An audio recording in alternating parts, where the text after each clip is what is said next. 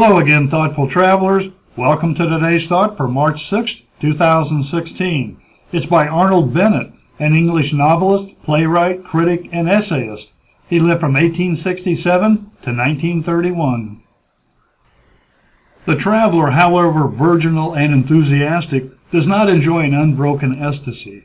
He has periods of gloom, periods when he asks himself the object of all these exertions, and puts to question whether or not he is really experiencing pleasure. At such times he suspects that he is not seeing the right things, that the right aspects of these strange scenes are escaping him. He looks forward dully to the days of his holiday yet to pass, and wonders how he will dispose of them. He is disgusted because his money is not more, his command of the language so slight, and his capacity for enjoyment so limited. So what are your thoughts on today's quote? Here's mine.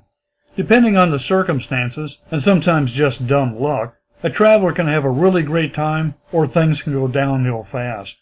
Good planning, a friendly attitude, and the ability to roll with the punches helps keep things positive when the inevitable ups and downs occur.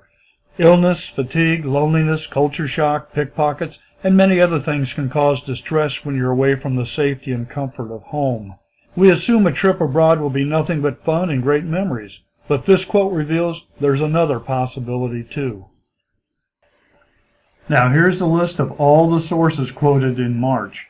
I hope you'll stop by each day to enjoy all the interesting and insightful things they have to say. And leave a comment. I'd like to hear your thoughts too. Thanks, and see you tomorrow.